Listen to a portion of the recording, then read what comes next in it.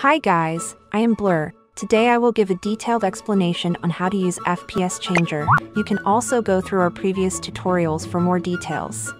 Before using the FPS Changer, there are some tips to choose clips. We recommend you to choose high-quality clips that have no large cut in or out, no fights, or no too fast camera moving. If you use FPS Changer for a clip that has been slowed down, the effect will be obvious. After knowing what to choose as clips, then tap Start Creating, tap FPS Changer. Import a clip. Enter the FPS Changer editing screen. Select the FPS you want to convert.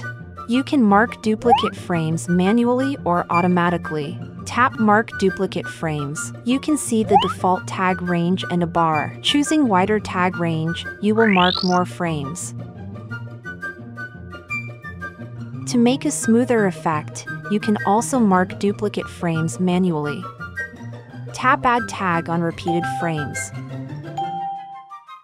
Attention! If the background is moving, but the character is still, you can mark them as repeated frames for a smoother effect.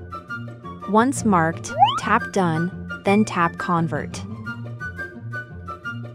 After Convert, you can preview and repair frames. If there are any problems, you can go back, and no juice will be charged.